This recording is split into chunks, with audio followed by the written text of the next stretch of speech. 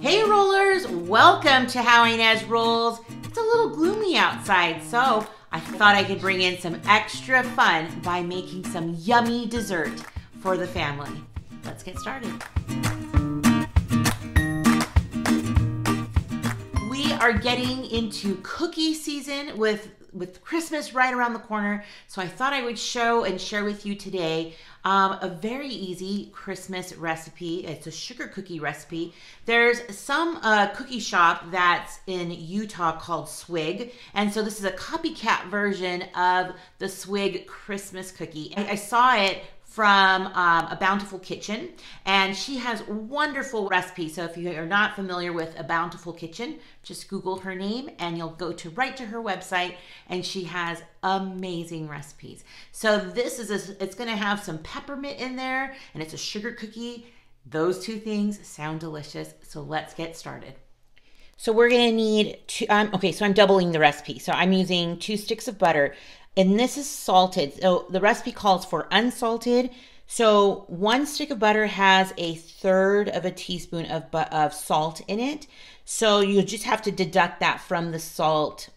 You're doing some math, friends. So just deduct that salt from the recipes. So here's some oil, some sour cream, sugar, flour, vanilla, baking powder, salt, and here it is, the Peppermint Crunch baking chips.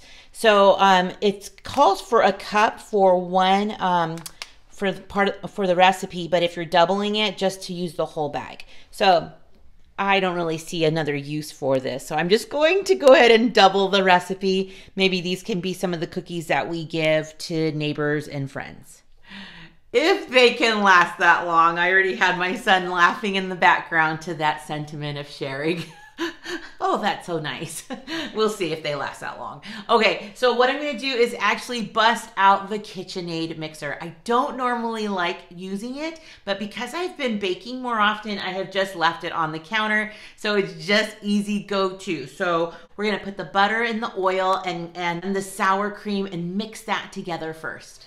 So while that is mixing for about a minute, it doesn't take very long, I'm going to be putting dry ingredients in a bigger bowl, because I've made plenty of bread in here, and when it gets to about 8 cups of stuff, it like gets crazy. So it looks like I'll be using the hand mixer after all, which is not a big deal. So what I'm gonna do is put in, because I'm doubling the recipe, 9 cups of flour. We're gonna be having a lot of sugar cookies. So let me get that all in there. Plus I'm gonna be adding some baking powder and some more salt. But other than that, we got this.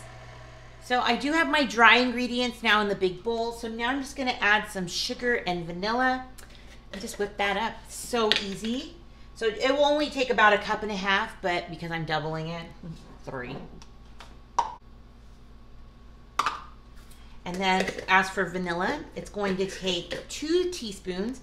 And so I'll be putting 4 and probably a little oops. If you're new to my channel, I love vanilla, especially this vanilla. This is Mexican vanilla. The company is globalgoods.com. It is such a reasonably priced vanilla. There's the oops. All right, we're gonna get that blended, and then we're gonna have the meat. So this mixture part looks and kind of smells like vanilla yogurt. So we're just going to mix these in, and I'm going to add the chips as well, all together, all at the same time. And then we're just going to blend until there's no more flour, or a floury mix, I guess, because there's baking powder in there and some salt. Well, I hope everybody likes these ones, because there's going to be plenty of them. So these peppermint chips are so cute. They are shades of pink. They are so cute. So I am a huge fan of mint around Christmas. Let me know if you're one of those persons too. I actually can eat mint all year long, but oh, it just seems like Christmas when it's minty. So, oh, these are gonna be so good. Fingers crossed. All right, I mixed it until I couldn't see any more flour. And I'm just gonna kind of make it into a ball, just kind of press it into each other. And what I'm gonna do right now is just cover this up and put it in the fridge because we have a get together with friends at the park for Ezra. So we're gonna go do that for lunch, and then after that, I will cook some more. So let's see, this is smelling so good already. Maybe I'll take a little taste. I know I probably shouldn't. That is so good. Okay, so this doesn't have any egg in it. I realize that, so I could just shovel it in, right?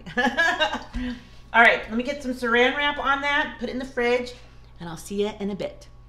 So I'm back. I just pulled this out of the refrigerator, and so we're gonna get started. So I have some parchment paper here on my cookie sheet, and what we're gonna do is going to create 2-inch balls. So they're gonna be like golf size. So when you think about how big you want them to be, sweet cookies tend to be a little bit on the bigger side. So 2-inch golf ball size rolled, perfect. So we're gonna get that going, and then I wanna show you some other little tips.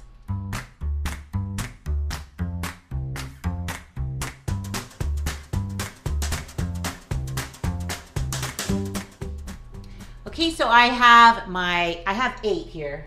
Yeah, 8, just had to make sure. So I wanna have, these are gonna be thicker cookies too, but we do need to flatten them. So I want to show you what I'm gonna use. So I have this vase I got from the Dollar Tree, and it has a nice flat bottom. So you can see I have sugar on there. So you just spray some cooking spray, put sugar on it, and then start flattening them. And then you dip it back into a plate of sugar, which I have here. And just do it before each one, and then those will fall right off. So let me tell you another secret.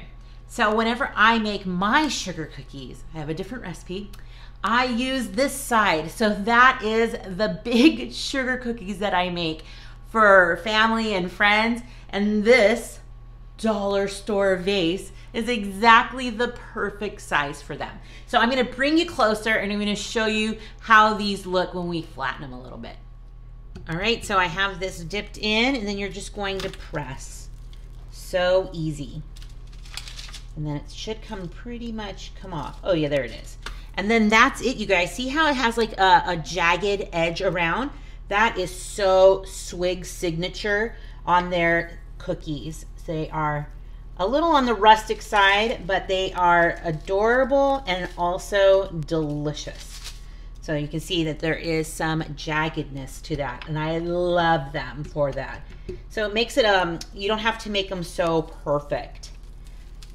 So, ta-da, look at that. So we're gonna get these going into the oven for about 10 to 12 minutes, and that's on a convection. If you're gonna do a regular bake, it's going to be a little bit longer. Just kind of watch it. So let's get these in.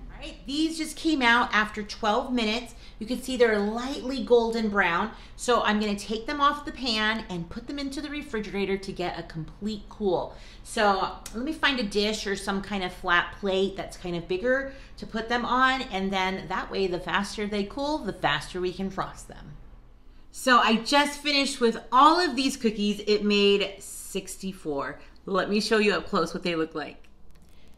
This is a perfect recipe to do because it is rustic. Like, you don't have to have perfect circles, and the more crinkly the sides, the better. That is such a Swig trademark. So now we need to make some frosting. So I have a stick of butter in here. I put a couple of dashes, couple shakes of salt, 2 tablespoons of sour cream, and 4 cups of powdered sugar. So now I'm just going to add some vanilla, just a teaspoon, maybe an oops, little oops. And then we're just gonna blend that, but I'm also gonna add some food coloring to it. So I'm gonna bring you closer. Okay, it's pretty thick. So I'm going to add a couple of drops now of red food coloring. And I'm going to add a splash of milk just to thin it out a little bit.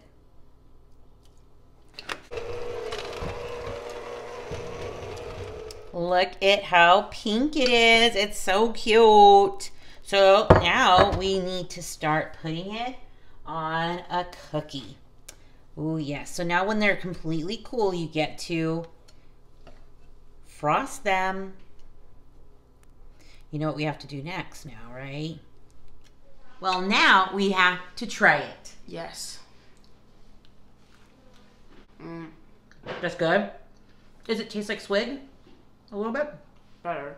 Oh, better. Oops. Mm-hmm. Oops. What's that mean? Oops. Because you oops the vanilla. Oh, oops the vanilla.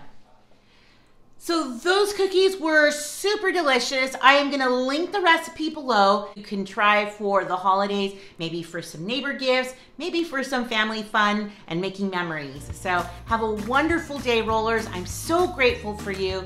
Stick around because you just never know what I'll be rolling out next. Bye, everyone. And let me know if you want to see more cookie recipes.